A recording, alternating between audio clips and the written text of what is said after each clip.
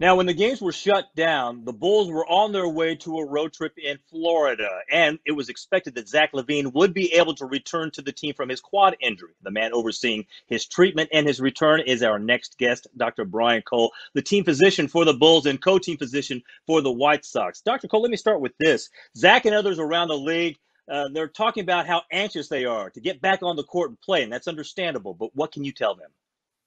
Well, at this time, none of us are prepared to give them any single date, and we're going to be looking at this as sort of a stepwise approach. When you think about it, the shutdown was very abrupt, but the wind up is going to probably be very slow and might even be in a series of fits and starts. So the NBA has been amazing in terms of adjudicating all information with their experts and working with the NBA. I can tell you that there's no way we can possibly come up with a date at this juncture. It's a bit of a moving target.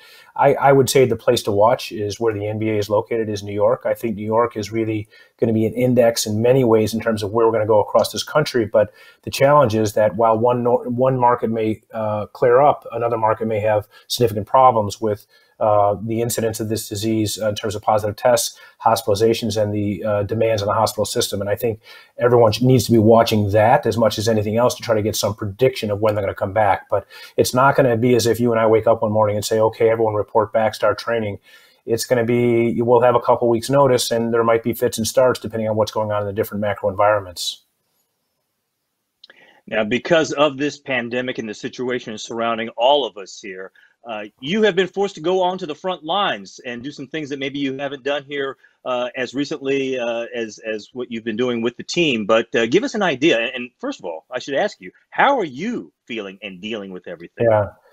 Yeah, thank you. I'm pretty much on the phone 24/7 now with conference calls and so forth. And I will tell you that our world has changed dramatically, and I appreciate you asking. My health is good, my family's health is good, and my staff's health is good. We all pray that goes on in perpetuity, and that's the first question we need to ask, given the gravity of the situation. But yes, life is different. We're no longer doing elective surgeries. I'm not seeing patients with elective problems. We're only doing urgent and emergent, time-sensitive management. Player health has changed in terms of our ability to see them in the facilities.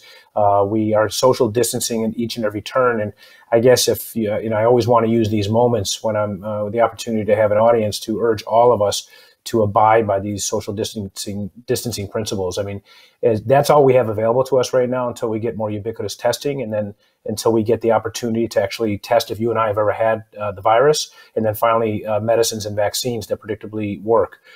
So we have to do our part today, and sports is important. It's exciting. It's a critical part of our economy and our well-being, but you can see how things shift in priorities when we're dealing with something like this pandemic. All right, Dr. Brian Cole, team physician for the Bulls, co-team physician for the White Sox. You can hear him every week, every Saturday on 670 The Score on the Sports Medicine Weekly at 8 to 8:30 a.m. Thank you, Dr. Cole. Thanks so much for joining us. Thank you. Stay safe.